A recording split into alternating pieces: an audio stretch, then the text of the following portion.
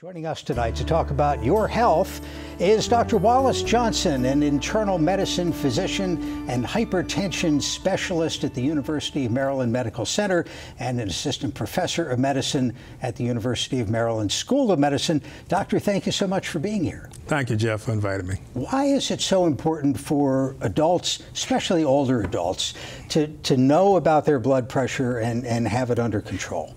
Well, the first thing I like to do is always talk just a little bit about why the numbers are so large. Because some people say, well, you just made that quote, which I love. It's like 1/2 of American adults are going to have hypertension or be affected by hypertension in some way.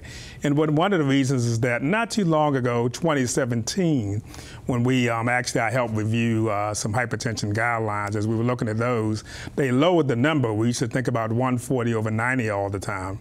Now we think more about 130/80 more often. So therefore, it made the number of quote-unquote hypertensive patients grow. That's called moving the goalposts, right? I mean, you had people who were happy at 140 or something. Right. But there was a reason for the change. Now, yes, exactly. There was a study that came out where they've actually found that people who could get their blood pressure to lower numbers, more like 130/80, did better than the people who averaged around 140/90. So as a result, they said, well, we have to think about what we're going to do to reduce, because it's all about reducing cardiovascular risk and reducing cardiovascular events. And that's really what it's all about. So that's why adults, especially as we get to be older, need to understand the importance of hitting your number, knowing your goal, and knowing where your goal is and hitting your goal. We'll talk about the treatment options you have. Sure. But for somebody who does not yet have this problem, maybe they're younger, they're in great shape, what do you do to ensure that as you get older, you don't develop high blood pressure? Okay, well, always the things that you probably have heard, a lot of people have heard already, between diet and exercise. Now, when it comes to exercise, of course, we tell people naturally that you don't want to go out and become a weekend warrior in 15 days. You want to go out and you want to ask your physician and say, I'm thinking about doing a hypertension prevention initiative, if you want to call it that, for yourself. And you can say to yourself at that particular point in time, a good question to ask your physician is, well, do I need a stress test? I'm about to do a vigorous exercise program. Do I need a stress test? Because that's one of the things I want to do to try to help prevent my high blood pressure from rising. I'm going to try to exercise, somewhat vigorously and try to get my 150 minutes a week or more when I do my exercises. And then the second thing you want to ask your physician about, if you're going to make a change in your diet, what kind of dietary changes might have a little bit of a more realistic way, because the physician's going to hopefully know some personal things about you, a little bit more realistic about maintaining, because every fatty has a fad diet, right, that they can do for 3 to 6 months, and it works wonderful. The question I have is, after that 6 to 12 months, what happens? And that's always the challenge. That's the toughest part. You don't have a magic bullet for that, do you? Exactly. There's no magic bullet. If I did, I'd use it probably on myself a couple of times, too, because sometimes it's tough for the physicians as well to go and try to do these things for a long period of time. But again, it's about a lifestyle change, not a fad. What about medical treatment of hypertension? So you have the lifestyle side of it, right. But you also have pills, right. and some people are happy to pop a pill as opposed to doing that, what was it, 150 minutes? Exactly, 150 minutes a week, right. So has there been any change in medical therapy? Oh, yes, there is. I mean, of course, right now, there's a lot of research going on different pathways. Because remember, when we're talking about high blood pressure, it has to get high based on a certain mechanism. Sometimes the mechanism may be the body doesn't handle salt appropriately. Sometimes the mechanism may be there's vasoconstriction, or the blood vessels squeeze down, and so therefore the blood pressures are not surprising, it goes up. Or sometimes people hear the word hypertension, and you can think about the sympathetic nervous system being hyper or being super sensitive, so things can make the blood pressure go up. And of course, we think about white coat hypertension, where people might have an even more sensitive sympathetic nervous system. I confessed to that in the green room when we were talking, because I bought one of these machines, and it's great. At home, my blood pressure is perfect.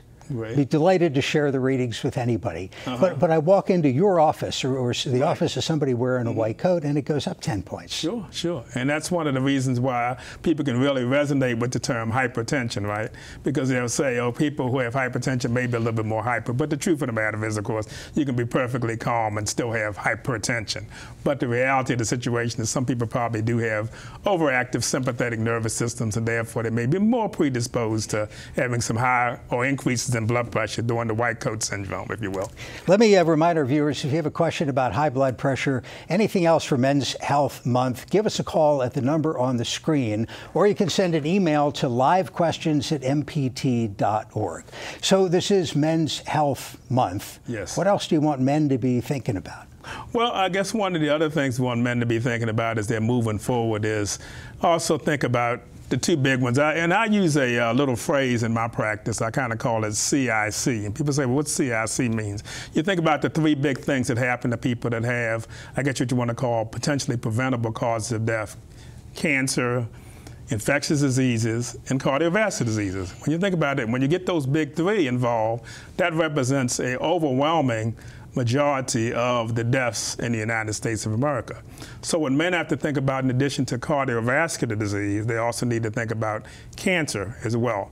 So I tell people to think about the sort of head-to-toe evaluation. You think about the fact that skin cancer, one of the things you have to be careful with skin is you have to do what? Protect yourself from the sun.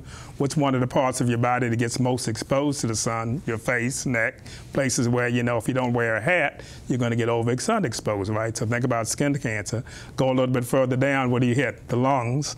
We got to think about lung cancer. So for both hypertension reasons and cardiovascular reasons, if you're a smoker, you want to do everything possible to stop smoking. And then also when you think about the lungs, you want to think about, were you in your younger years, or maybe even now, do you have something in your home or at your workplace which is considered a lung toxin? If it is, a lot of asbestosis, of course, we know a lot about in Maryland. And if it is, then we want to think about how we're going to reduce our exposure to that. Both cigarette smoke, whether it be firsthand or secondhand cigarette smoke. Now, there's even the one thing now people talk about now, which is called third-hand cigarette smoke. Probably a lot of people haven't heard of it. Yeah. And that's a situation where if somebody's smoking frequently in the home, and cigarette smoke is getting on, for example, child's toys, then maybe by them touching the toys and then putting their hands in their mouth, they're getting exposed to toxins that way, something we didn't think about before. But there's such a thing now, we talk about third-hand smoke. So when I try to get people to get motivated and not smoking, one of the good things I can say to a lot of the members of this audience, if you got grandchildren who play in your house a lot and you smoke a lot inside your house, maybe you're exposing them to third-hand smoke, even if they come in after you finish smoking. That's another thing to keep in mind. I know you're also interested in mental health and sure. the context of overall health, and in the amount of time that doctors and patients typically have together these days. How do you bring that up? Well, what I first of all bring it up in the way of just saying that now, of course, our jobs is a lot easier than it was when I first started doing this many years ago. We now have more and more moving away from the stigma of mental health. We see like what Michael Phelps now doing commercials on mental health. That's something I don't think would have happened for an Olympian 25 years ago. So when I bring it up in my conversation, I say to yourselves, is there anything that makes you feel so stressed that you feel like it really affects your functioning, you feel like it really affects, you know, how you relate to others? And that's a way of kind of in a non-threatening sort of way, you know, bringing something up. Because let's face it, for men, when we think about mental health and we think about what, we want to be what, stoic, because stoic is strong, right? You know, getting real emotional, that's Absolutely. Too much like non-male. But stoic, strong, you know, and think about the stigma that's associated with it too.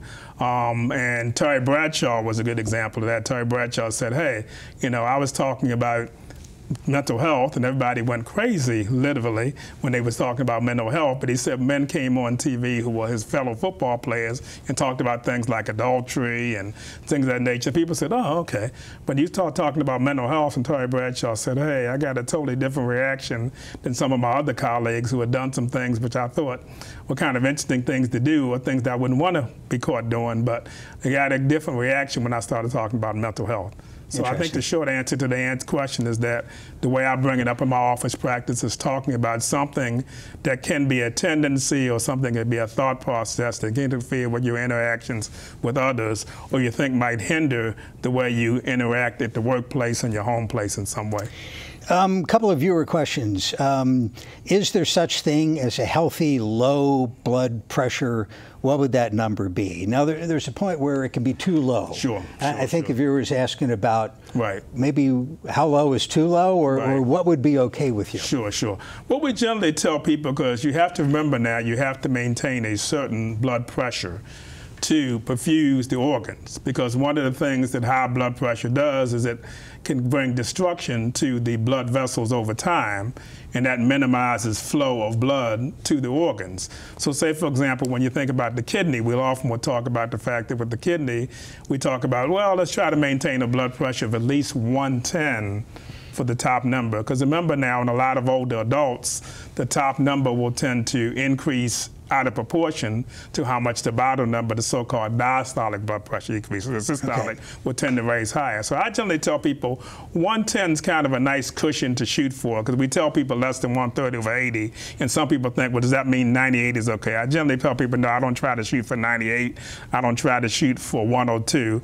I try to say 110 or a little higher, somewhere in that sweet spot, 110, 120, 122, and that ballpark is a better way to think of it. Can you explain the reason why your thyroid would prevent you from losing weight? Well, the thyroid, remember, is involved with aspects of metabolism, because you have two people. We always talk about two people eat the same food. You know, one guy goes to the ball game and eats 4 hot dogs, and you see him next week and he hasn't gained a pound. Another guy goes to the ball game and looks at half of a hot dog, and it seems like, you know, he can't fit out the door of the ballpark. I think I'm that guy, yeah. You know, but what happens is when you have, for example, an underactive thyroid, you'll tend to not metabolize as quickly, or what your metabolism will be slower. Metabolism will be slower. And as a result of that, you have a tendency to do what? Gain weight. And you have a tendency when you, for example, have hyper or overactive thyroid, the metabolism goes in the opposite direction, so somebody may abnormally lose weight. You know. Let's talk a little bit about health disparities, which I know is an interest of yours. So there's conditions that affect African Americans disproportionately. Yes. And then within the black community, there are also access to care issues. Sure. It can be, you know, a double whammy. Yes, definitely. Well, let's just talk about the definition first. When you start talking about health disparities, you're talking about preventable differences which have an impact on different socially disadvantaged populations.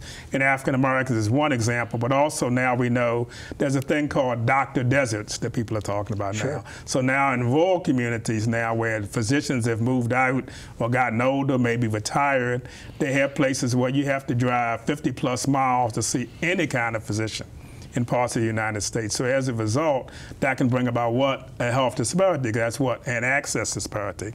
But even within cities like, you know, Baltimore, Chicago, New York, whatever it may be, there are other access issues that come up. For example, if somebody doesn't have access because there's a small number of physicians practicing in their community, then they do what? Use the emergency room as their access point for care. And we know what happens to the emergency room when it gets busy. We saw that during COVID, and we found that people would actually have, we heard all the horror stories, people passing away while waiting in the emergency room. Doctor, we got to leave it there. You taking new patients? Yes, I am. Dr. Wallace Johnson, University of Maryland Medical Center. Appreciate your time. Thank you very much. Thank you so much. Your health segments are a co-production of Maryland Public Television and the University of Maryland Medical System.